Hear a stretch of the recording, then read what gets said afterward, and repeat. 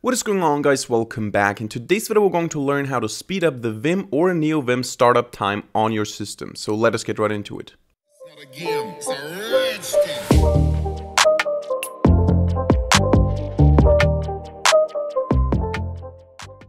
Alright, so for this video I'm going to assume that you already have Vim or NeoVim installed and configured on your system. I'm not going to talk about the basic installation here because this video is mainly focused on speeding up the configuration that you already have. If you don't have Vim or NeoVim installed or configured, I have multiple videos on this channel where I show you how to use Vim, how to install Vim, how to set up a nice NeoVim config. I have a very popular video on this channel on how to build a nice NeoVim setup from scratch, and you can watch that if you want to. Today we're going to talk about just speeding up the startup time of the NeoVim or Vim config that you already have. And for that I'm going to show you my config. I'm using NeoVim here and I'm using a classic Vim script config, so not a Lua config, not the new one. And this is located here on Linux at the user directory .config, then nvim, and then I have the init.vim file, and this is my config here. I have a bunch of plugins and I have a bunch of settings here. Now, my config is actually not that heavy. Maybe you have a lot of plugins. And the one thing that you want to do first in order to speed up your NeoVim or Vim config is to install a plugin called Vim Startup Time. So you can go to GitHub, you can go to github.com/dstein64 Vim Startup Time. Hopefully I'm going to leave a link in the description down below. And you can essentially see that this is a plugin that allows you to see which application, which plugin takes what amount of time, what percentage of time in the startup process. So what we're going to do now is we're going to say, and I think I maybe already have this in my config, we're going to use the plugin manager of our choice. In my case, this is Vimplug, and we're going to install that plugin. So I don't know what plugin manager you're using. If you're using Vimplug, inside of your plug begin, plug end section, you're going to add plug and then the URL that you will hopefully find in the description down below. If not, you can just type it off from the screen here, or you can just Google to get there. And this plugin now allows you to evaluate to see how long the individual plugins take to load. And how do you do that? You go and type :startup time. And then what you see here, up here, you can see which of the plugins takes how much time. Now, all of this is in milliseconds, so you can see my startup time here is 249 milliseconds. And you can see that NerdTree, for example, takes a lot of time. It takes 58% of the time here. So if I can somehow speed up the startup time of NerdTree, I can speed up my whole startup time. And this is what we're going to talk about in today's video. But one obvious thing that we can do here right away, if you have a plugin that you don't really need, because oftentimes what I do, or what I did in the past, was I had a bunch of plugins and some of them I used, some of them not, and I just left them in there because I thought, okay, I don't use them, but it doesn't really matter. And then I had like 5, 6, 7 plugins that I don't really use, and they all needed some time to boot up, some time to start. And I noticed, for example, that some plugins take a lot of time and I don't use them. So one very simple way is to just get rid of the plugins that you don't use that have a long startup time or a high startup time. And one more thing that you can do is you can type startup time and you can then type K to actually, you need to go to the respective plugin. So NerdTree, for example, K, and you can see down here, Vim startup time event nerdtree.vim start, and a bunch of other important, interesting metrics. So you can go into detail mode by just K, and you can see some more information there. And again, as I said, the first step would be to remove the plugins that you don't need, or to only activate them on certain file types. So you can say, for example, certain plugins, I only want to use them if the file ending is py, so Python, for example.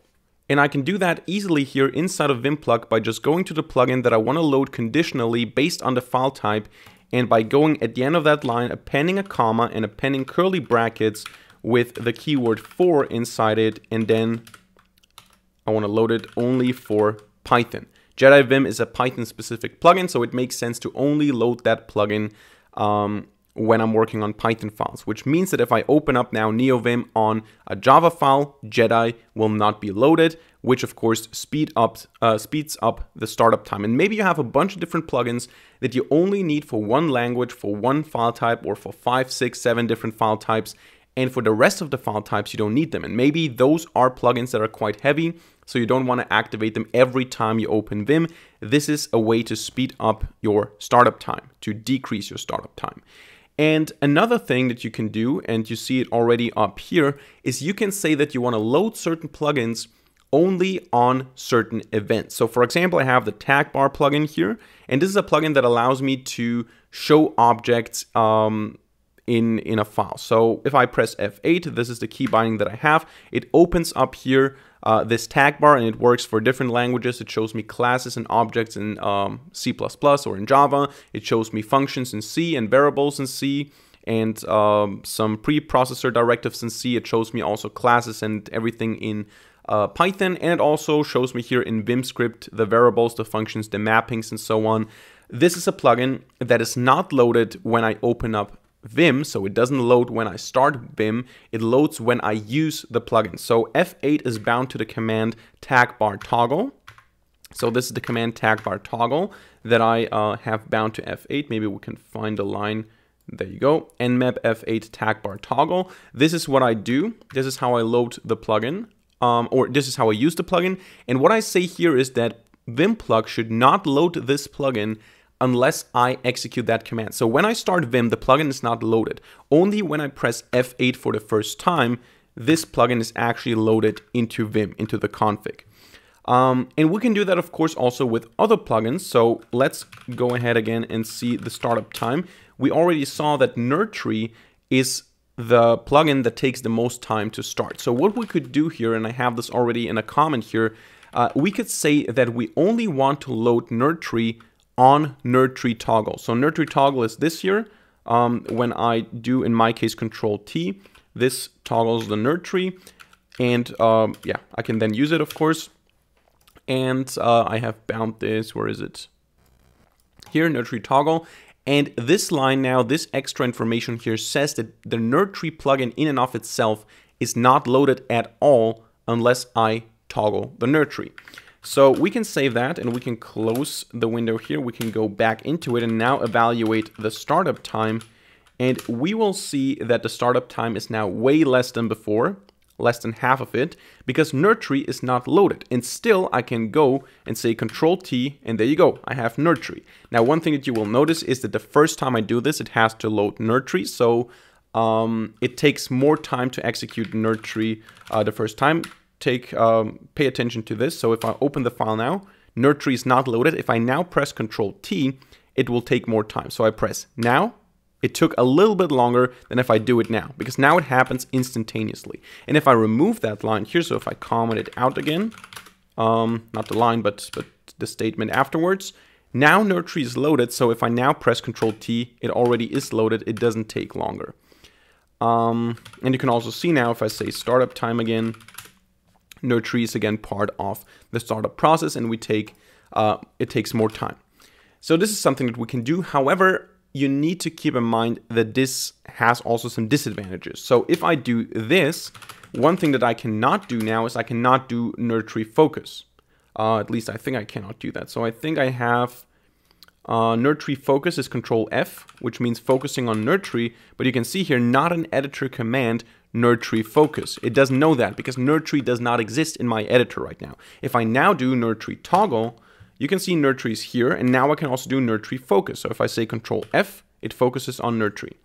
This works. But it doesn't load the plugin unless I do Nerdtree toggle. Of course, I can also add focus here, so we have all the commands that are necessary. But this is something to keep in mind. And also, you will notice that if I, for example, now just open...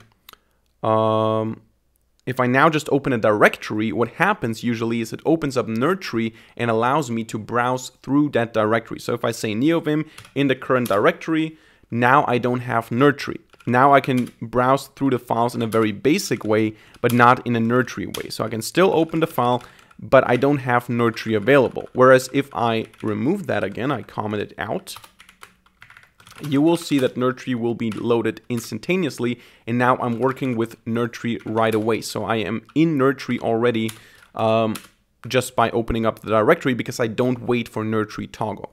This is an important thing here.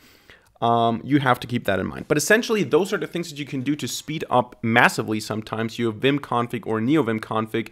You load plugins, certain plugins, only for certain file types. So in this case, this will only be loaded for Python files. And you can also load on certain events. I don't need the tag bar unless I need it. Now for nerdtree, we saw that this might have some negative effects, but I don't need the tag bar unless I actually need the tag bar. And then I can wait the first time for a couple of seconds, or milliseconds actually. But it makes more sense to load plugins, certain plugins conditionally, and to remove other plugins entirely, which you don't need and take maybe up a lot of time in the startup process. This is how you speed up your Vim or NeoVim config and how you speed up the startup time. So that's it for today's video. I hope you enjoyed it and I hope you learned something. If so, let me know by hitting a like button and leaving a comment in the comment section down below. And of course, don't forget to subscribe to this channel and hit the notification bell to not miss a single future video for free. Other than that, thank you much for watching. See you in the next video and bye.